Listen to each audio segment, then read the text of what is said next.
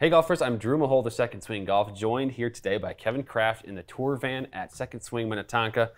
Very fun discussion today because we're at the top end of the bag between your, let's say it's a 3-wood and then your longest irons. There's a wide variety of options out there, Mr. Kraft. So today we're going to test them all to kind of get some information on maybe how different the playing characteristics are between them. So a traditional 4-iron, we have the T150 for that today, a traditional 4-iron, which is going to be probably the least forgiving of them. Yes. We've got a Srixon ZU85 Utility Iron, a little bit bigger, thicker, a little more forgiving. And then the Callaway Paradym 4 hybrid. Yes. And then lastly, a Titleist TSR2 7-wood. So a lot of different brands involved, which is great. But primarily what we're discussing is the build of the clubs and the design of them and what they achieve for you if you are struggling with this decision. Utility iron, hybrid, high lofted fairway wood. I mean, there's so many different ways to go about building this part of the bag. So Kevin, quick overview before we start hitting some shots here on kind of what you maybe tell golfers about this decision here. So, you know, a lot of it comes down to personal preference and or performance. So there's a lot of people that still like a 4-iron. I haven't carried one for well over a decade now. So 4-iron is kind of dead to me. I just don't find that I'm as consistent with it as I would really like to be. I'm also not a huge fan of hybrids, but I carry 2 of them because they do what I need them to do. The driving iron is a nice option for those that don't love hybrids, but maybe want something that's a little bit more forgiving. They look down at it and they're like, oh, okay, it's not quite as small, and it just engenders a little more comfort. Hybrids obviously have become kind of all the rage, and for good reason. They're very, very useful.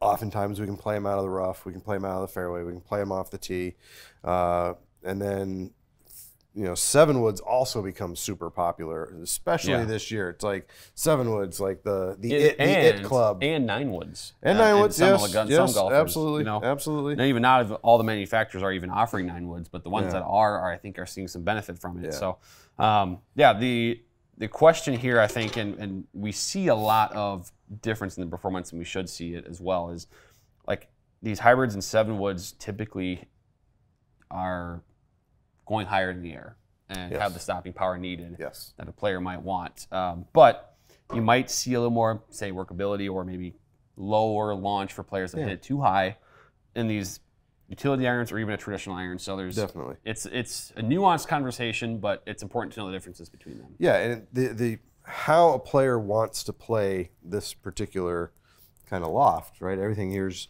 in that 21, 22 degree, 23 degree range. You know, if they're looking for something that they can just chase down the fairway, we don't have to worry about the trajectory as much. But if these are clubs that are coming into the green, we want to be able to create that good landing angle so that when you get it there, it stops. Right, exactly. So I think we're going to hit a few shots with each of these here today, or I should say Kevin's going to hit the shots, and we'll see what Trackman tells us about the differences. Okay. All right, Mr. Kraft, we're starting with the iron, 4-iron here. We'll work our way up to the 7-wood. So 22 degree T100 or T150. 4-iron. Looks like a club I don't carry. It's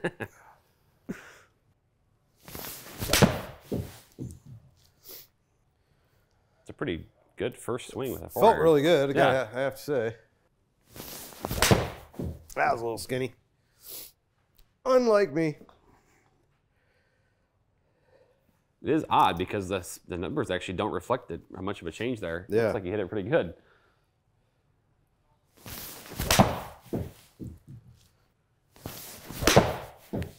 That was just slightly a little fat. Toey. Yeah. Okay. Toey more than anything. Yeah, maybe 1 or 2 more here. Yeah. With that one.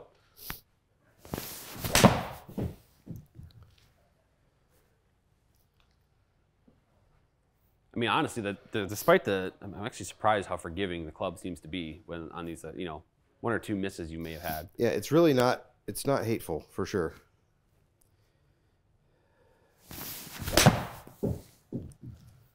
Okay. Pretty good. Yeah, I can live with that. T 150. I mean, there's really not like, maybe this is probably your outlier here. Yeah, and that wasn't the one I caught skinny, I don't think. Right. So or maybe I mean, it was. These are all. Maybe I mean, your spin rate average is 98. Your deviation with these. So we'll go with those 5. Yeah. Let's really good start that. though. I mean, I think we'll see here once we get some more data from the other shots, but that's a pretty good start with a 4-iron. So. Yeah, not bad. Height average was a little bit low.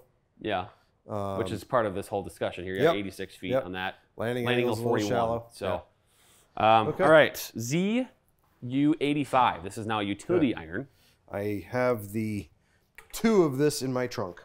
Okay. I carry it with me for those holes or those courses that have some shorter, tighter holes. It was perfect for the U.S. Senior Open at Saucon Valley. That golf course really required something that just flighted down. So, all right. So ZU85 utility. So, a little bigger. Yeah. A little friendlier looking. Yeah, it's got a little thicker top line, but it's certainly not offensive.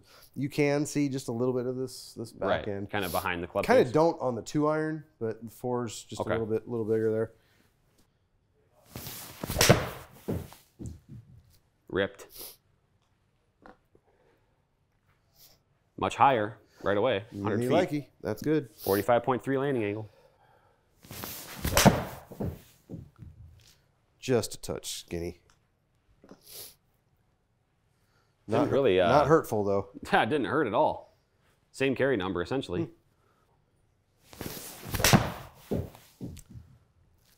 Call that just slightly in the heel.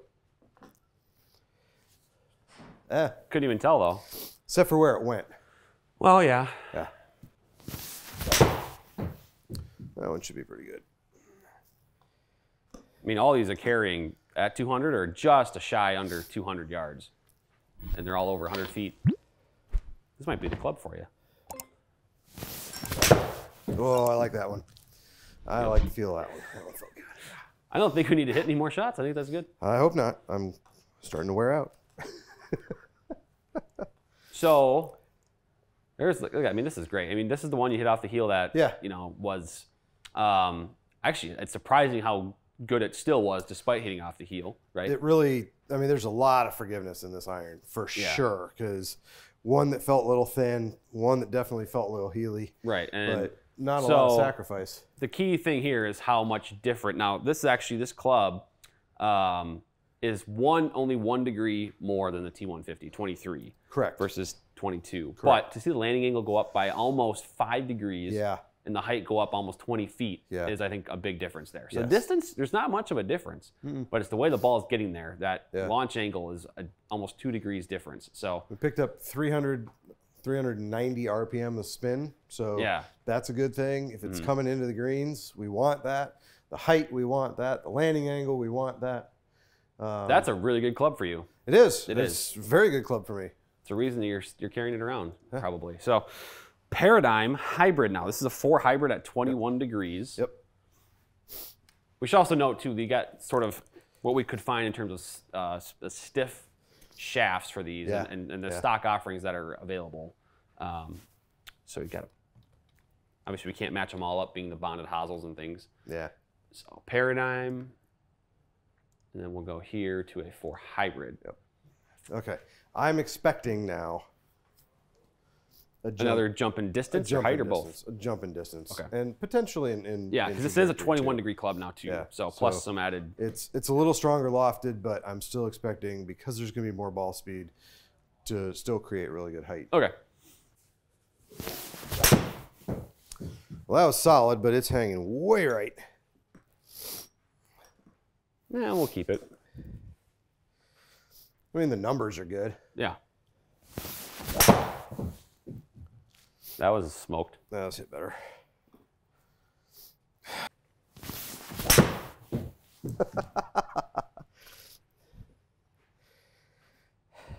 No, it's all a face angle. It is all face angle. There's no doubt about that. We've had that discussion today. Yep. I think I finally got it. Oh, yeah. Okay. All right. Let me see if I can repeat that a few times. Did it once. Okay, I can deal with that.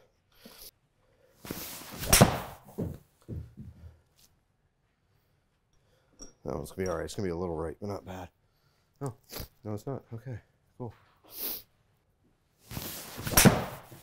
Finally. Okay, that was a lot of work for not much good return, to be honest. All right. Well, the Paradym did some more things of what we thought, right? Yeah. Landing angle once again increased. Yep. Height once again increased. Yep. Spin once again increased. This is actually with a lower lofted club again. Yeah. So, I do tend to spin hybrids for whatever reason. I mean, that's not a bad thing, though. No, it's not. But it has created some issues in the past where I've just gone and ordered a 3 and 4 hybrid with a set of irons, and they ended up doing the exact same thing just because there's so much spin there. So I don't spin anything else all that much, but I do spin hybrids. But well, let's see what you spin a 7-wood. We got a TSR2 here. Yeah, let's do it. Let's do that. So it's same loft as this club. Yeah. We'll see what happens with that. I know it's going to be. I have some ideas, but I'm not always right. I'm right most of the time. Yeah, I might not be right about this. So.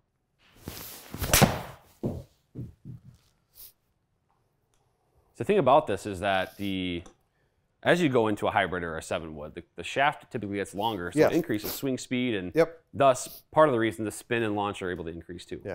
The problem is it can then also create a little more dispersion. Correct. Yeah. Yeah.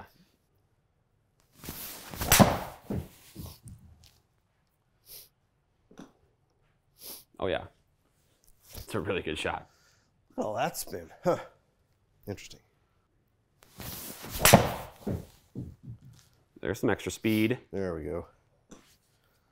High draw. High draw. It's my favorite shot.